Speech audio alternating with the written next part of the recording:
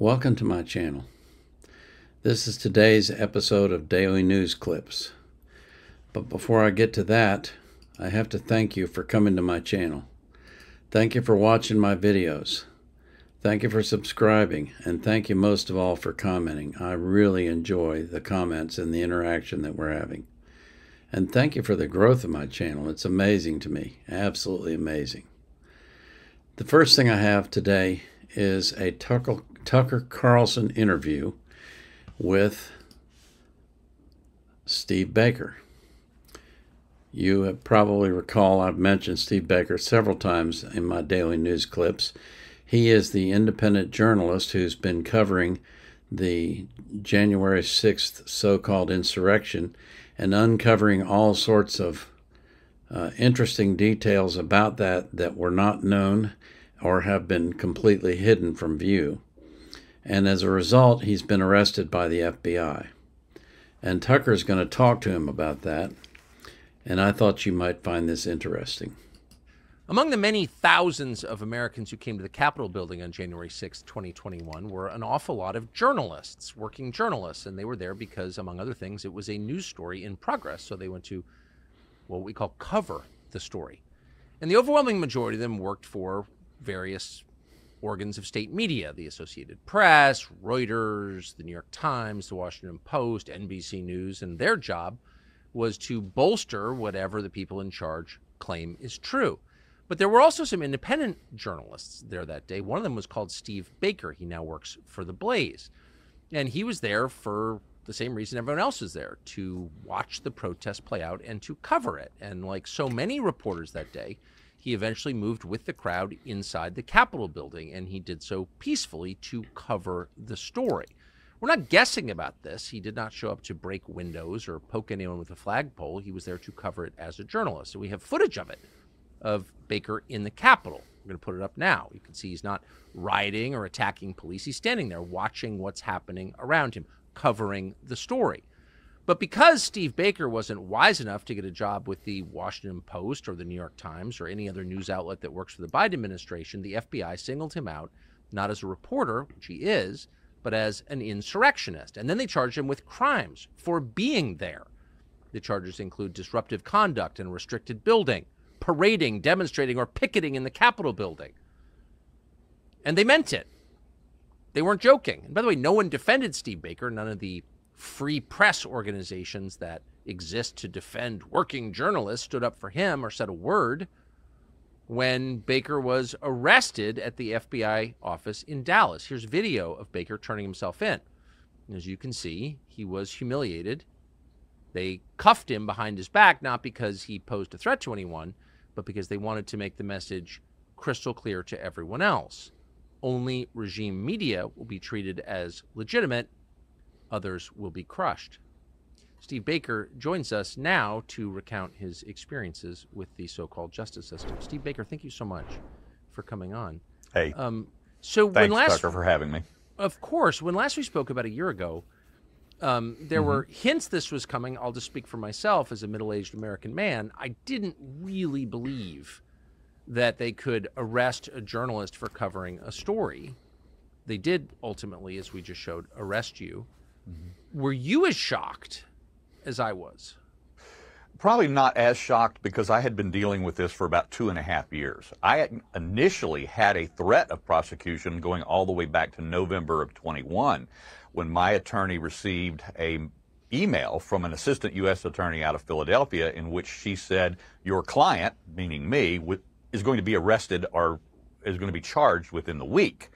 And so after we did a bit of a media pushback, kind of an offensive against that threat, then we didn't hear from them again for 20 months. Now, after 20 months, I was starting to feel pretty good about it. During that interim time, I actually spoke with you.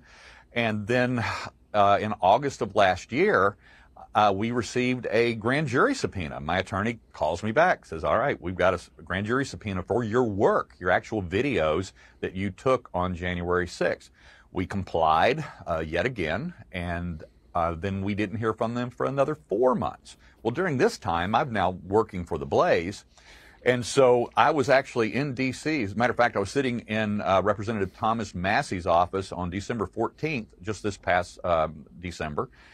And I get a text from my attorney, which is never a welcome thing, an unsolicited text from your attorney, which he said, I think this is the one, the big one. So I stepped out into the hallway there at the Rayburn building and called my attorney, and he said, they want you to self-surrender next week in my hometown of Raleigh, North Carolina. So the blaze went into high gear. We did another media offensive, had millions of views of this story that we were telling about me having to self-surrender, and they backed off yet again.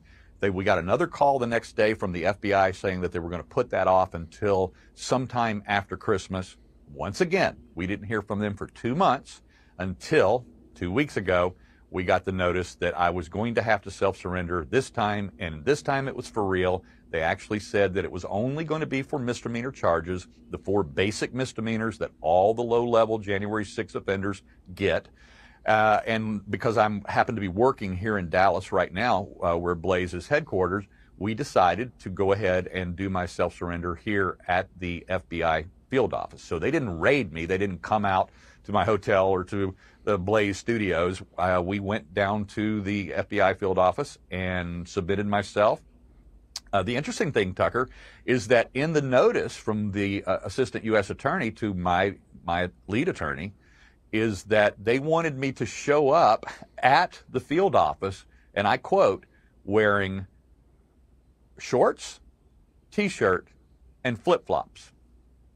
And I knew what that meant. That meant that they were probably going to change me into the orange jumpsuit and that I would then be leg shackled, because the plan was for the FBI to process me there at the field office, put me in a car, take me downtown to the courthouse where they would hand me over to the U.S. Marshals, and then I would wait in a cell until I was marched before the magistrate in front of in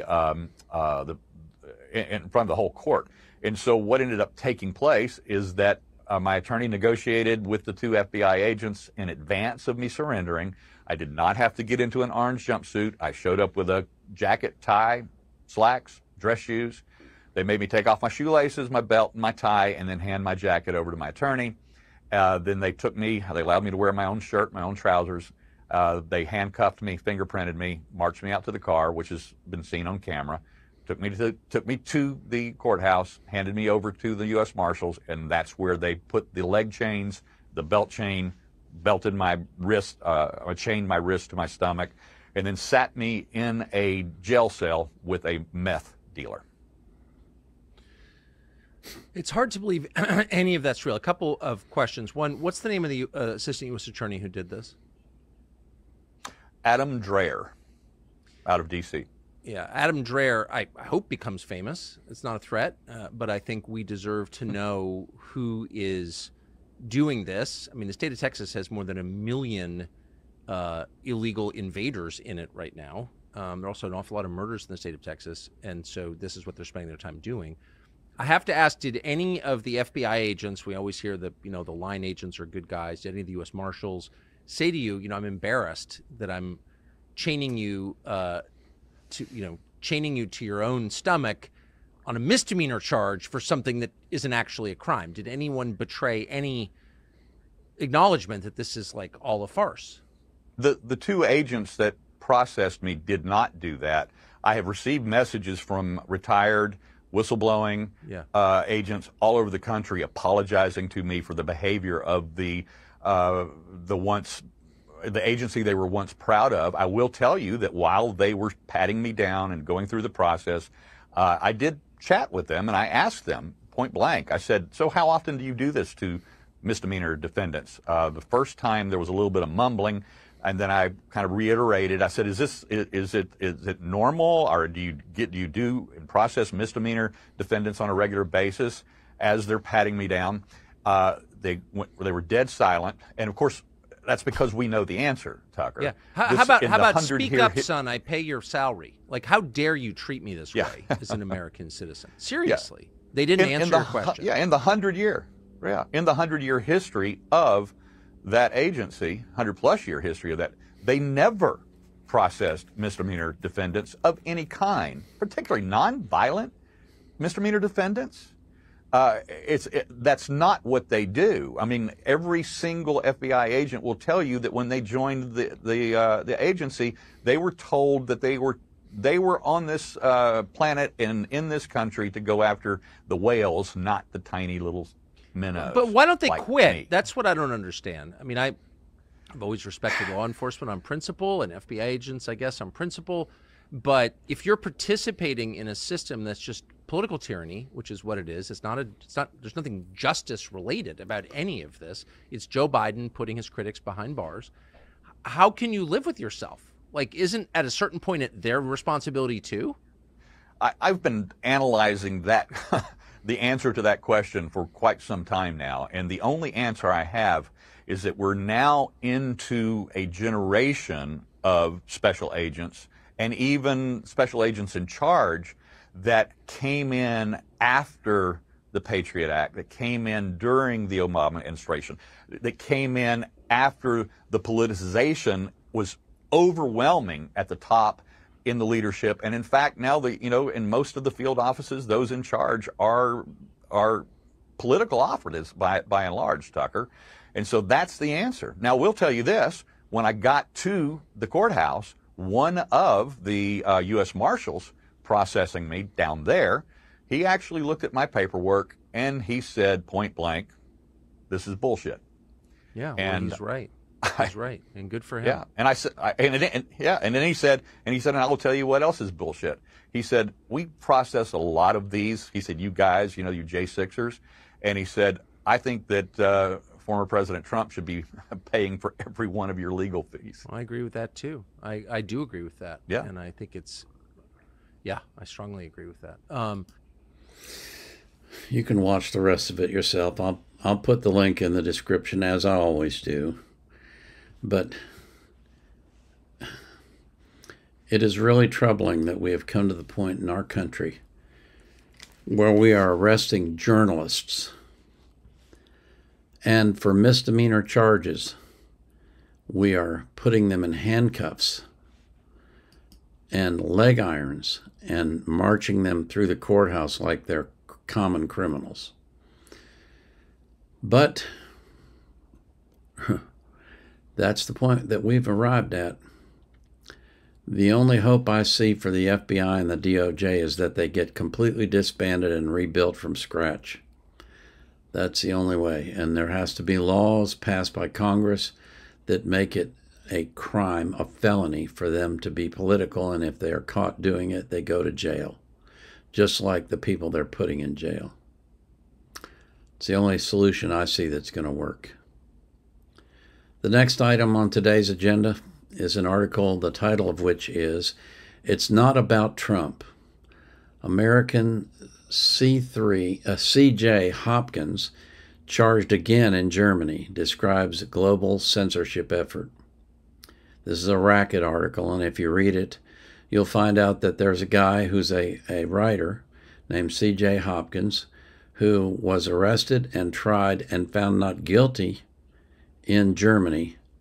And unlike in America, when once you're found not guilty, you can't be tried for the same offense again, he's being tried a second time for the same offense. And you know what his offense was? He wrote a book, and in his book on the cover, he had a depiction of the Nazi flag. It's subtle. You have to really look at it to see it, but that's his offense. He actually had a picture of it, and his book was about being against what the Nazis stood for. But he's being tried for it. That's in Germany. So you Germans that are watching, man, you've got some hoops to go through there. It's not looking good for freedom in Germany. The next article I have is a discussion with Glenn Greenwald. If you're not familiar with Glenn Greenwald, he's an independent journalist who's reported a lot of stories that didn't fit with the mainstream narrative, and so he's gotten lots of pushback. And he discusses how free speech turned into a far-right slogan. Again, the links will be in the description. And then this one I just put in for kind of interest. I'm not going to read it to you or anything like that, but cops in New York actually arrested the owner of a $1 million home for changing the locks on squatters and charged her with unlawful eviction. Now, this to me is mind-boggling. You own a home. This particular home belonged to her parents, and it was given to her in their will, and so she wasn't living there. And there were squatters that had moved into the home just 2 days before she showed up because she wanted to sell the home. 2 days before she showed up, squatters moved into her home. And in New York, for some reason, if a squatter is in your home for 30 days, they become the legal owners. How in the world does that make any sense? Well, she showed up 2 days after they had squatted on her property, and she went into the home, she kicked them out, and she changed the locks. And for that, she's been arrested and charged with unlawful eviction. Surely there's an attorney that will represent this woman for free. That is mind-boggling to me. And then the last item I have, again, I'm not going to show it to you. You can just watch it on your own.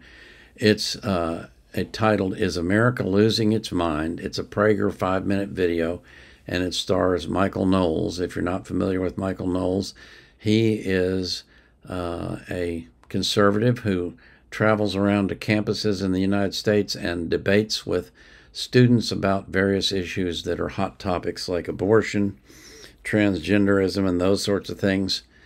And in my mind, what he says makes a lot of sense.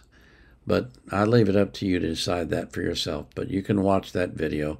Again, I put all the links in the description, as I always do. I put these articles out for you, and I make them available to you because I think that there are things that are not covered by the mainstream media that you might be interested in finding out more about. I'm not trying to take a political stance on anything. As my loyal followers know, I'm neither Republican nor Democrat. I hate almost everything that's going on in America right now. I think politicians are an absolute disgusting pile of stench that needs to be eradicated from our country. And America is a mess. It's just a mess. It's really a mess. And we have a long ways to go to get back to the constitutional republic that was founded 200, almost 300 years ago. And sad to say, America is probably the best hope for freedom in the world, which is kind of a terrifying thought when you think about it. But anyway, I hope you enjoy these. I'll keep doing them because it seems that at least a handful of people are interested in them. And for every one of you that watches my videos, regardless of your personal stance on politics, regardless of your religion, regardless of your race, creed, ethnicity, whatever you want to call it, I appreciate you viewing my videos. I really do. I'm thankful that you come to my channel. I'm thankful that you're willing to listen to what I have to say and that you consider me a friend. And in return, what I do for you is I pray for you. I pray every day that you will have an abundant life, that you'll live a long time, and that you'll be healthy, and that God will keep you safe from harm. And I pray that He'll do the same for every person that you love. And I pray also that you will be anxious for nothing, but in all things, through prayer and supplication, with thanksgiving, you will make your requests known to God.